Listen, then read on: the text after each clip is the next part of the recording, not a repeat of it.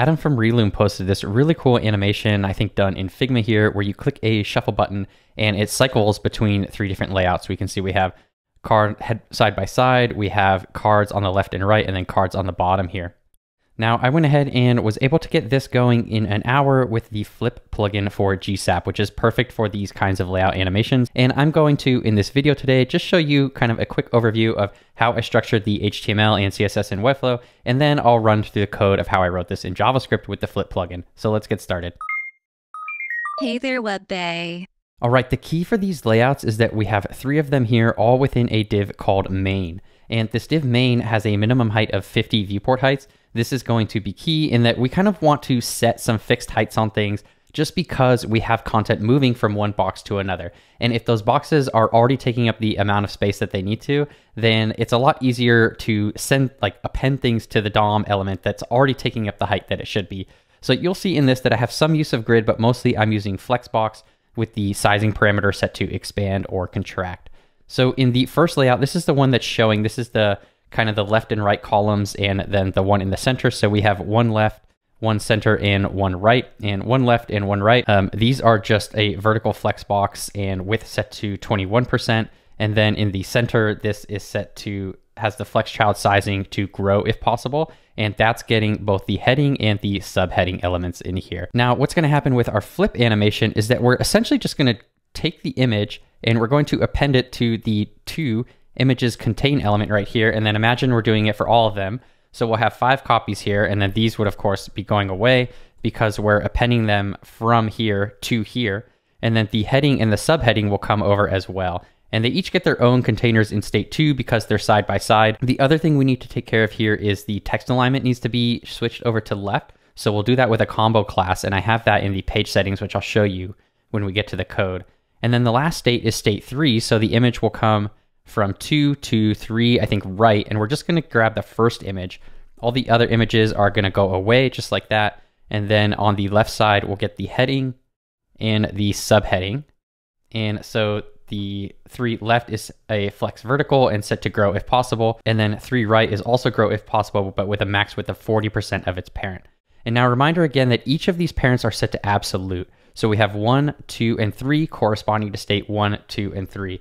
And these all have positions set to absolute and cover such that they all exist on top of each other. And that's why you're getting all this kind of empty state styling from Webflow in here. So 2 is also absolute set to cover, and 1 is also absolute set to cover.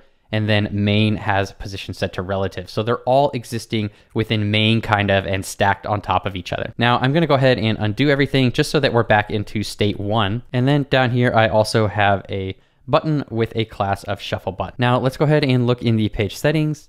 So I have both the GSAP core library as well as the Flip plugin installed here. And then I'm also loading a code sandbox file right here. I have a utility class of text align left, and I'm setting the text align property to left. So this will be used as a combo class. So now we can go ahead and publish. So the code starts by registering the Flip plugin for GSAP. And then right here, we are waiting for the Webflow object to load on the window, which is kind of like the DOM content listener event. Not exactly the same, but pretty similar. So this just knows that once Webflow is done loading, then we'll go ahead and run our code. And our code is going to be right in here within these curly brackets. Now we have a bunch of selectors. So I'm just selecting all the elements on page that I showed you in the Webflow project. So we're getting all of our images using the query selector all method. And then we're getting each individual element, the heading, the subheading, and the shuffle button, and we're getting their respective containers depending on the state. So for state 1, we have the 1 left class, we have the 1 center, and the 1 right. For state 2, we have the images container, we have the heading container, and the subheading container. And then for state 3, we have the left and the right divs. We're also going to define a global variable called current state and set that equal to 0. And this is going to track which layout state we are in. Within our code that runs when Webflow is ready, we are going to add an event listener to the shuffle button. And the add event listener gets 2 parameters. It gets the name of the event. In this case, we want to listen for the click event.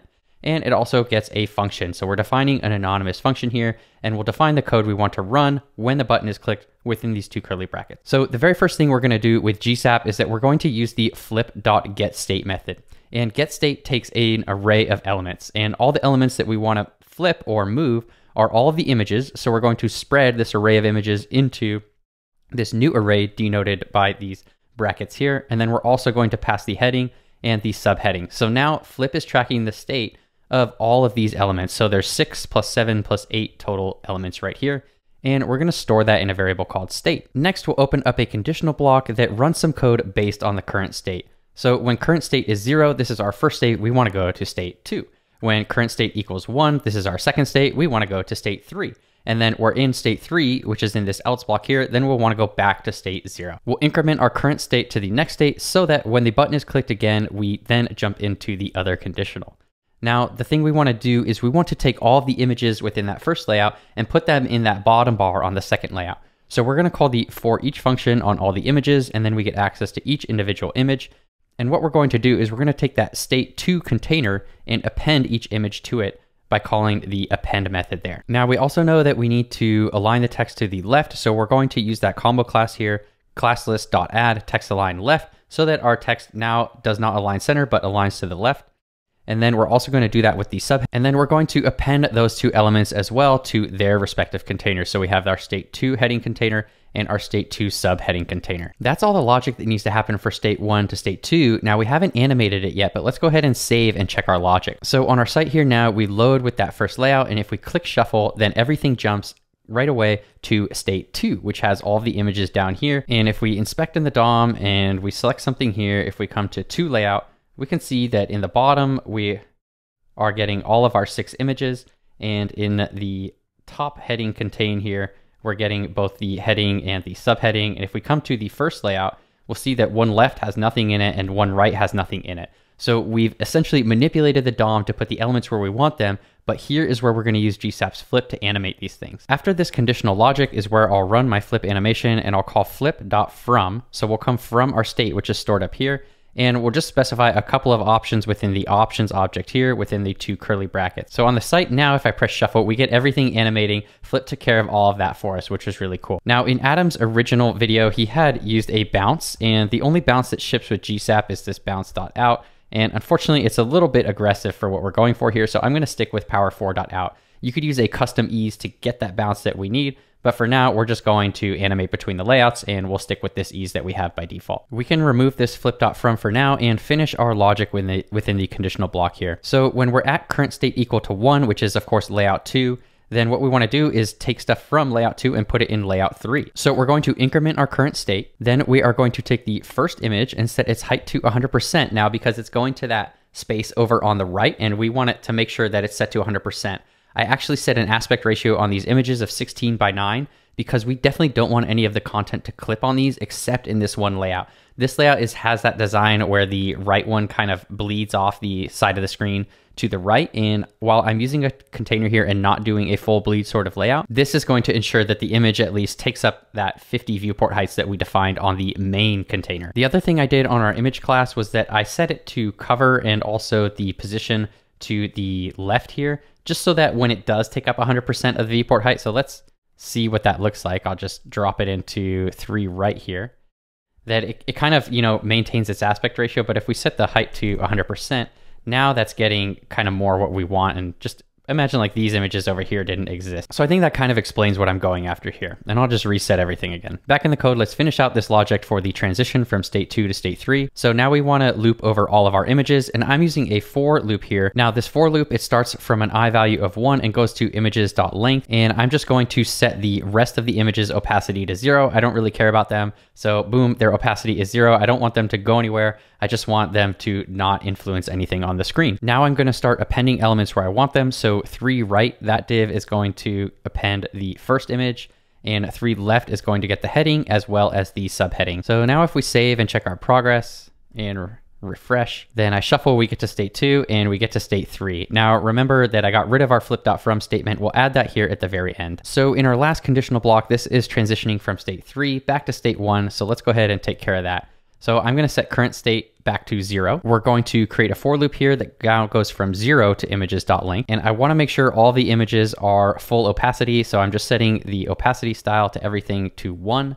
And then I'm also going to set the height back to auto. Remember, we set the height to 100% here. So now we're just going to set it back to auto. Now, the important thing for transitioning to layout 3 is that we are getting half of our images and putting them on the left and the other half of our images and putting them on the right. So I'm just going to do this split with another conditional inside our for loop. And if I is less than 3, then these are the images that go on the left. And if I is greater than that, these are the images that will go on the right. So one left will append images of I, and one right will append images of I. Now we need to take care of our headings as well. So we want to remove text align left here because the first layout is the only one where the text alignment is centered. And we're going to do that with the subheading as well. And then we're going to append the heading and the subheading to that div 1 center as well. So that takes care of going from layout 3 back to layout 1. Let's go ahead and bring our flip statement back in to make sure that these are all animated. So flip.from takes 2 arguments. First, our state. Again, that state was stored all the way up here. Every time we are clicking, we are storing the state of these images and the heading and subheading, which is defined by whatever state it's currently in. Then we make our DOM manipulations as we see fit. We can add and remove classes. We can append things to different places on the DOM. We can set styles explicitly right here, like we're setting opacity. And then finally, we call flip.from. We give it our state and our options, which are the duration, the ease, and absolute set to true in this case. So we go ahead and save, and back on our site, we can hit shuffle. We go from 1 to 2, now from 2 to 3, and then 3 back to 1 as well. I think it's a great example of just how powerful the Flip plugin is. Now, if you like this one, I actually have other videos on how to use the Flip plugin as well. So I will link those right here. Be sure to check them out. Most people who watch this video are not subscribed. Here are the top 5 reasons to stay unsubscribed. Number 5, afraid of saving time. Number 4, allergic to easy learning. Number 3, terrified of making more money on website. Number 2, scared of making web design too much fun. And number 1, fear of becoming a Webflow superhero. Hey you, yeah, subscribe now and unlock the full potential of Webflow with code.